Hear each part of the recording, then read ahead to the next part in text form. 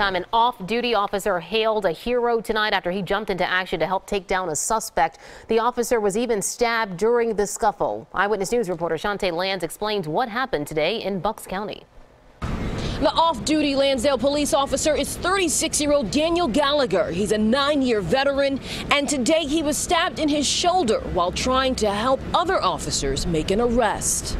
All I heard from the back room was a siren go past me from the parking lot out back. Employees and customers at giant grocery store Wawa and CVS along Route 309 in Quakertown in Bucks County say they saw police chasing a man later identified as 45-year-old Stephen Diedelhauser of Solderton.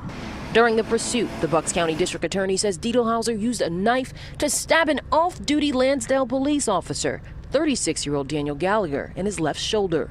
The DA says it all started with disturbance calls to police after Diedelhauser allegedly showed a knife and pulled a fire alarm at multiple businesses.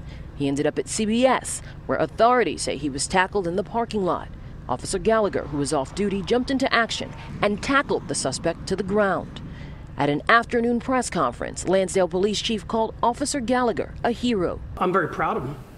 I would have expected nothing less. His actions are a shining example to the professionalism of this agency and law enforcement in general. Similar sentiments shared by District Attorney Matt Weintraub. He was off duty today, but when he saw the call to act, he didn't stop to put on his uniform. He didn't check to see if he had his bulletproof vest.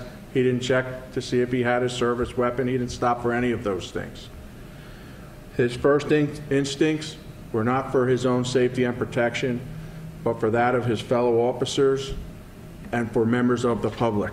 Officer Gallagher was rushed to St. Luke's Hospital. He's been since released. He's at home resting with his wife and children. Meanwhile, that suspect faces several charges like aggravated assault against officers as well as terroristic threats. In Bucks County in Doylestown, Chantee Lans, CBS 3 Eyewitness News.